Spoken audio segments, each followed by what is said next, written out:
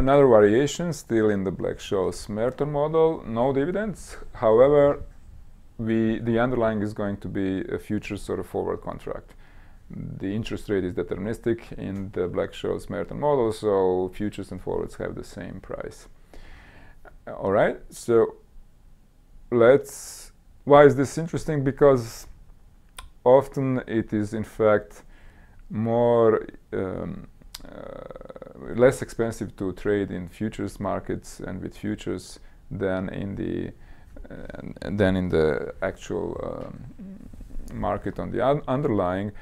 So here the underlying in fact would be the futures contract, and it's convenient to know the formula for options on futures contracts. All right, we remember first that there was a forward price, which is also now the futures price formula, where f of t, the futures price, is the stock price times the value of $1 after time capital T minus t, evaluated at the risk-free rate. Right? Just this exponential times s of t. All right, then we can do Ito's rule on this product. And again, I'm not going to do it in detail. We've seen it before. All it happens is you get minus RF term. Okay, if your stock is mu dt and sigma dw, you're going to get minus R times F term here. So it's going to be mu minus R dt plus F sigma dw. Right. So that is in fact the model for the futures price coming from the Black-Scholes Merton model for the stock. It's still the same stock, so the risk neutral probability is still the same. So WQ is going to be the same as in the Black-Scholes Merton model. It's going to be W plus mu minus R over sigma. Okay, if I replace dW by dWQ, again mu and mu will cancel. Actually now R and R will also cancel.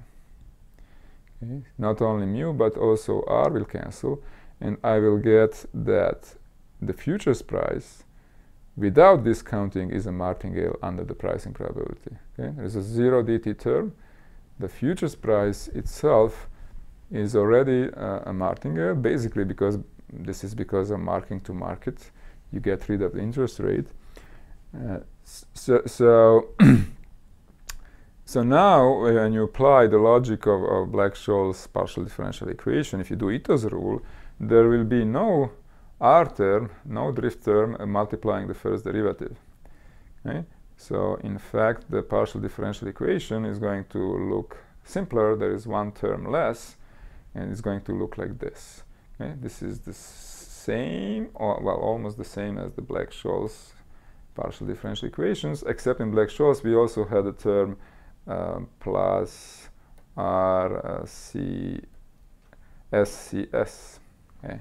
We had a delta term with the first derivative, but that came from the drift of S in the Black-Scholes model being equal to RS. But now the drift is 0 for the futures, so this term will not be there. Okay? It would be with F, but this term will not be there. And in terms of the futures price, the partial differential equation is like this, without the first derivative term.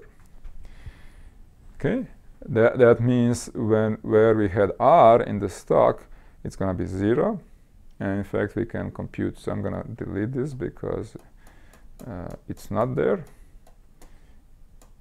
And we can now find the formula. Again, we can do it either by partial differential equation or directly computing the value for the futures price at maturity from this equation.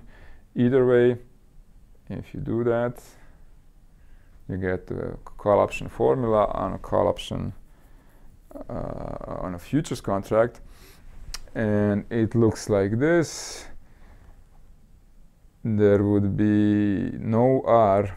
Okay, there is no. Let me just get here my pen. There is. I don't get it. Doesn't matter. That R from inside here disappeared because that was R coming from the dynamics of the underlying and disappeared. Okay. On the other hand, we have it here because here this is what the S would be. The discounted F is the stock price. Okay? So this is the bottom line. Is there is a similar formula on a call option with on futures. It's similar to the Black-Scholes formula. Okay, that was this second extension.